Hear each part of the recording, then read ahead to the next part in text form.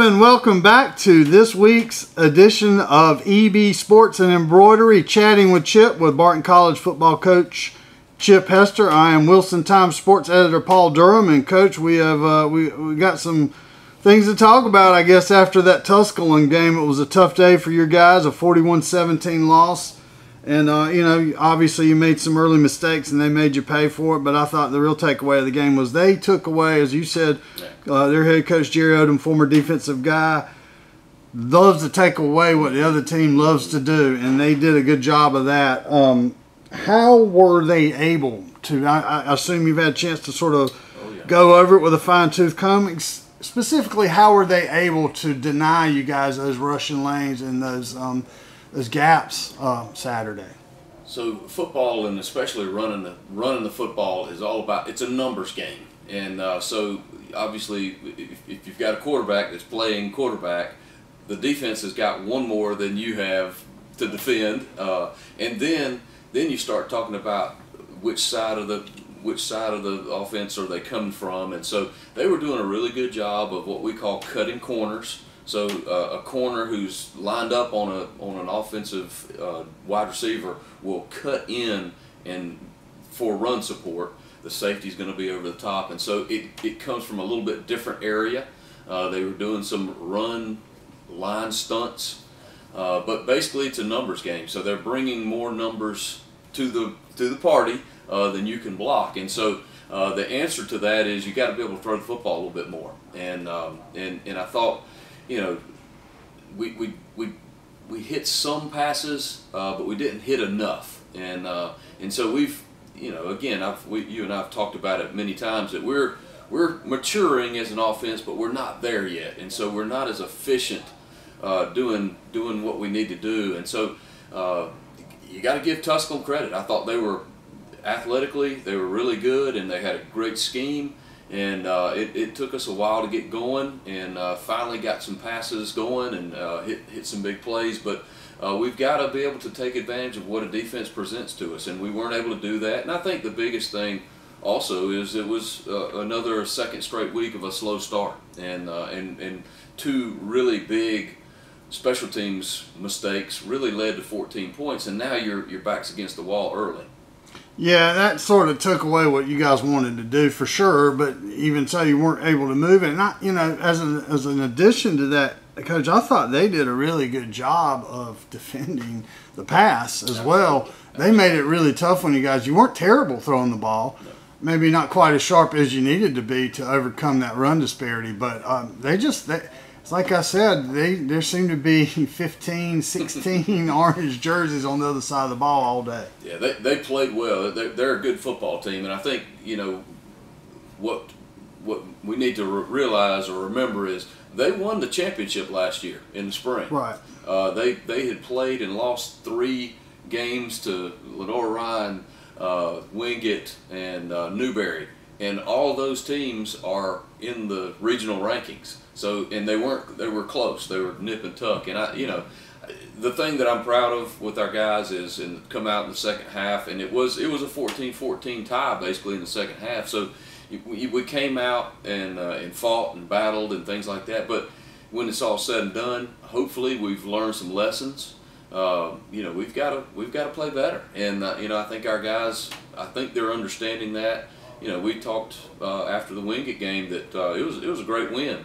But we still didn't feel like that we're where we need to be on a consistent basis in this conference, and so I think it's redoubled our efforts. We've had a good week of practice so far. Our attitude's been really where it needs to be, and you know, we're going to talk about being mentally tough and being more consistent and continuing to develop. I think that's what we need to do.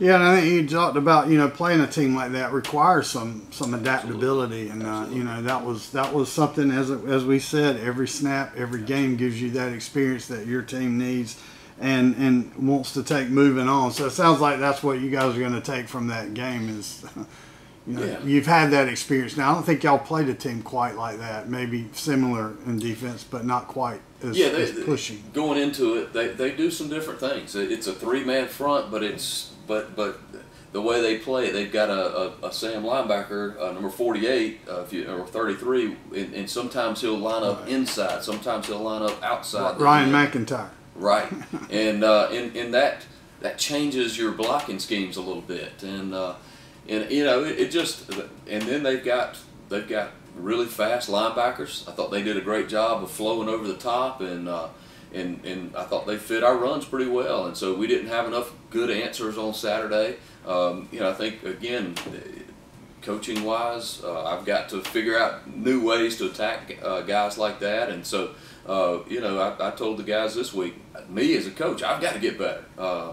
You know, I think we got outplayed, we got outcoached, and so you tip your hat and you try to get yourselves better and learn from it, and hopefully next time you see those guys, you'll be better for the experience that you've just had. No doubt. When, you know, they held the number 11 rushing team in the country 25 rushing yards on the game, so definitely tip of the hat to Tusculum. Moving on though. Got a big game this Saturday. Back home sweet home in Truist Stadium, homecoming. And, you know, it's I guess it's ironic, Barton football first fall homecoming. I don't even know if y'all did the homecoming in the spring. Would have been pointless, I guess, to try it then. But this is a big game, Bluefield State, an opponent coming in. And I guess more than Bluefield State, I just really want to ask you, you guys have had a lot of traditions that you've kind of had to start on your own. Some you brought with you, and I see some of the guys doing certain things. Before the game, they could kneel, say a little prayer in the end zone, the Bulldog walk. What are some of the, and I always ask these guys every week, a lot of them love this stuff. And for college football, if anything, it's all about the pageantry. Absolutely. You've been doing this a long time. What are some of the things that you like the most about what you got, and what can people expect as, you know, Saturday homecoming Barton tradition? Well, I think that Bulldog walk has become something pretty special. You know, it's something that our guys look forward to, and you know, when you turn that corner and you see folks there, and I think I hope that people in the community and our parents and our the cheer team, it's a point that we can all kind of rally together, and I tell you, the other big thing that's happening with that is we take our recruits on a tour, and we end up back at the bell tower, and so they're able to see all that happening, and so it's just got a good feel. It sets the tone, and they know when we get to that bell tower, it's time to lock in because we got a game coming. You know, I think our guys are enjoying playing in front of a home crowd. There's been great energy, and I hear that it might even be a sellout, and wow. So this weekend. So that's great. I think people are excited to see what Barton football is all about, and the alumni are anxious to see. They've probably heard a little bit, but our guys are excited about it, and I hope, you know, what we've talked about is, I mean, I think we've been folks homecoming for about three or four games, and so we understand that you get a kind of a chip on your shoulder, and so we're expecting Bluefield State to come in with a chip on their shoulder, and we've got to be focused and locked in, and so I'm anxious to see how our guys respond coming off of a big win and then a big loss. How do our guys respond? And hopefully we'll step up to the challenge. Well, hopefully you'll respond better than you did coming off the big win, because that led to the big loss. And it just reminds me, you know, there are so many things going on game day. No doubt. You got recruits on campus, you've got logistics, you got everything. You're just trying to coach some football and, you know, call some plays. How are you able to stay focused? I guess preparation, make sure everybody's going to be doing all the things you can't do that day. You know, there's an old saying in football coaching, and it's a saying in other industries as well, but we always say by Thursday, after Thursday's practice, we always say the hay's in the barn, because most of your preparation, most of your practices and things like that they're done, and so you've got your plan, and then at that point, obviously we have walkthroughs, we have meetings after that, but we've done the heavy lifting, and now it's just a matter of putting that game plan to work, and obviously during the game we'll have to make adjustments as we go, and hopefully our guys will be able to do that, and as coaches, that's something that's a big part of our job as well. But that's that's kind of part of the deal. So we know on home games you're going to have recruits, you're going to have a lot of things going on, and it's just part of college football. That's the way it goes. And yeah, there's some times where I'd just love to coach this game and not have to worry about all the other things, but that's part of it, and that's what makes it fun. I mean, it's, I think any person that's a competitor, whether you're a coach or a player, you like to be in the middle of it, in the arena, and I think our guys enjoy that, and I know our coaches, and I surely do. I think there's a great energy involved with a football game, and be part of it is a lot of fun. It's a blessing.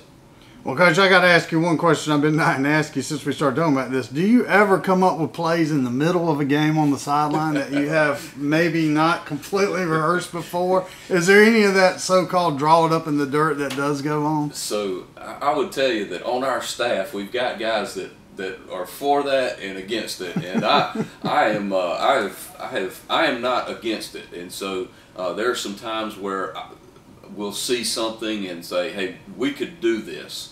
And so we've got some other coaches on our offense that kind of are the opposite end of the spectrum, and they've got some valid points because we've got young guys still, and I think over the long haul we do what we practice the most, the best. And so to be able to throw curveballs at this group is probably a little more risky than it will be in a year or two. But when people are giving you new things, you've got to have some things to go to, and so hopefully you can kind of prepare and have some answers built into your plan. But sometimes you got to draw it up on the sideline, and I think we've got smart guys. I think Jaquan Lynch can handle it, and so we'll kind of see how it goes. But that's part of the game, figuring out what you can do, what you can't do, and what you should do. Absolutely. It's a chess game out there. Well, I tell you, the things you can learn chatting with Chip Hester here in his office. So join us next Tuesday for another edition with Chatting with Chip. We'll see you then.